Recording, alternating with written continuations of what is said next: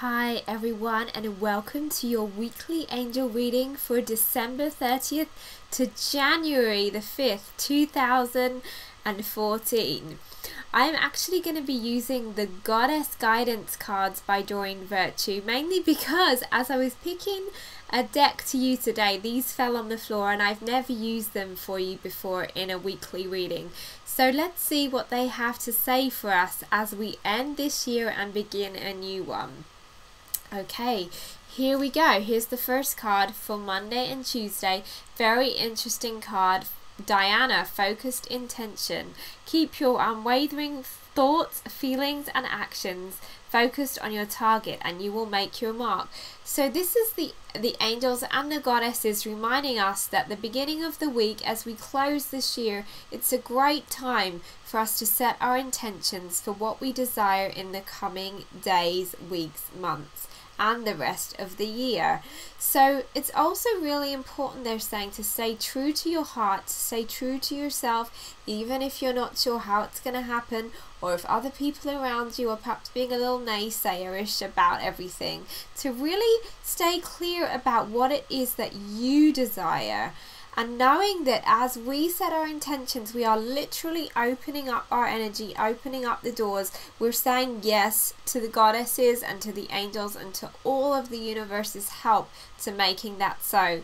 That what we want is really already here, and that when we decide that we are open to it, when we allow that to happen, miracles happen.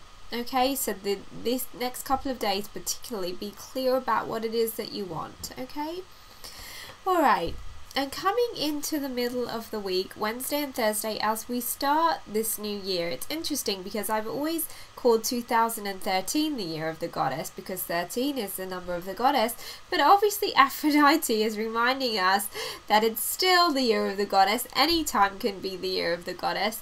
And Aphrodite says, awaken the goddess within you through dance, self-care and appreciating your divinity. So this is perfect as we go into the new year, because she's really all about celebrating who we are. She's really about love and relationships. Of course, most people know Aphrodite for that reason, but loving ourselves, really taking care of ourselves and doing what feels good, whether that be physically deciding to make some changes, whether that's really deciding to be more open to your femininity if you're a woman, and if you're a man, knowing that the balance of your feminine energy is so very important, to allow that softer side of yourself to come through.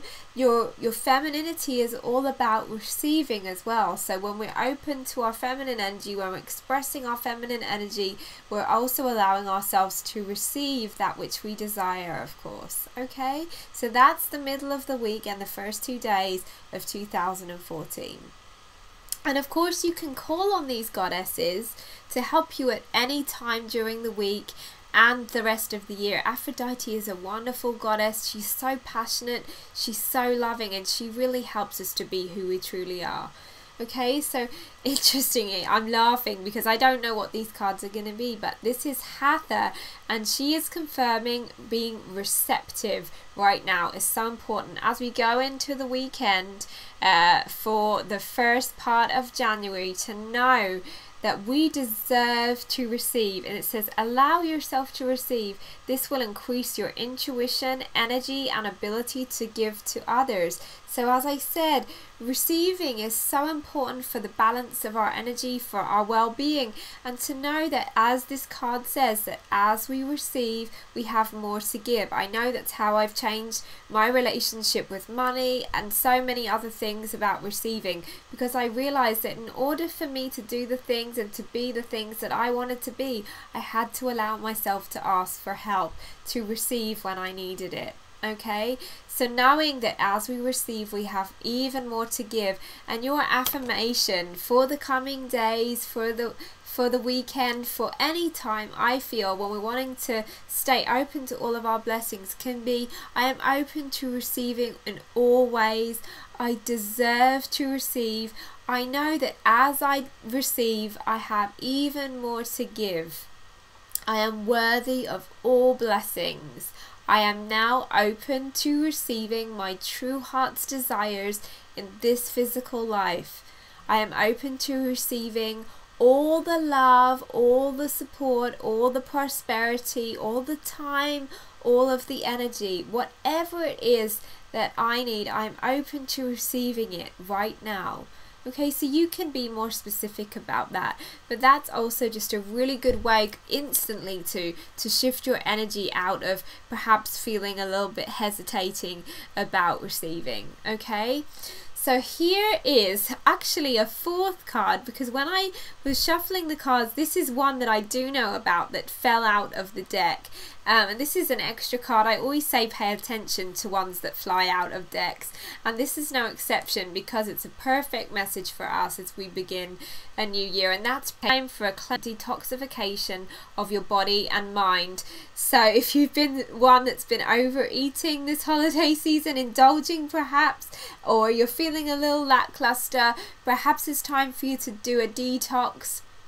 I would say be careful if you've never physically done a detox, or changed your diet radically. Always get some advice about that and perhaps do it gently. But even if you make the decision just to eat really healthily and drink more water, that is incredibly helpful on our energy right now, when we're really just wanting to raise our vibration and to take care of ourselves on an even deeper level.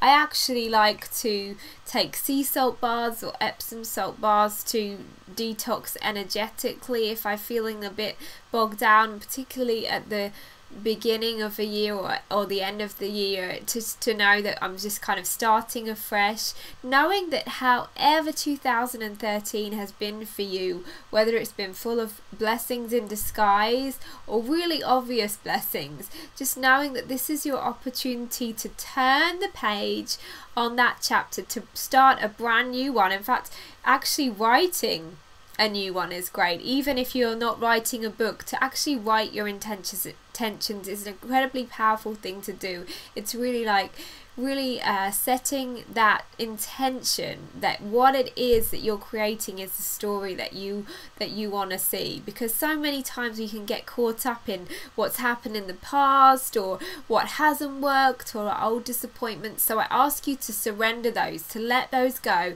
and to really begin again. This is a fantastic opportunity for us. Anytime, actually any day is an opportunity to begin again, but at this particular week, this particular moment in time when we are going into a new year, let the energy be new. Let yourself be new. You may want to even make some changes. You might want to surprise a few people. You might want to surprise yourself. Do something different. Let this be the time where you decide that 2014 is going to be the best year ever, full of miracles, love and joy and everything that you could wish for and more. Let yourself be open to even more. There's no limits, only the limits that we place on ourselves.